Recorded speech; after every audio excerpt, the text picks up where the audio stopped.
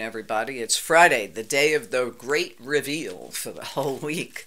It not only will pull the theme of the week together, but it'll also give you an idea for today and the weekend.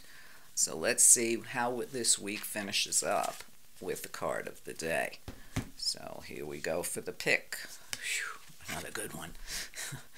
Now you get the Three of Rods. Okay, the Three of Rods is also a good card.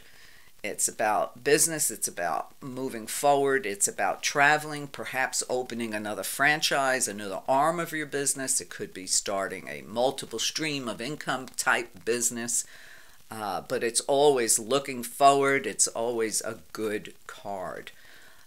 So this certainly saved the week because, as you may or may not recall, I'm going to try to get all the cards up in my one little grubby hand. Okay, we started out pretty bad with the 10 and the 8 of Swords. Then we went right into the business cards, which turned out to be pretty good. Where's the third one? There we go. So whatever's holding you back, get rid of it. Okay, the theme of this week, if looking at it, whatever's holding you back, and it might just be you just might be getting ready to quit when you're 3 feet from gold. And if you've never read the book 3 Feet from Gold, I highly recommend it. I interviewed the author on that years ago, and it's excellent.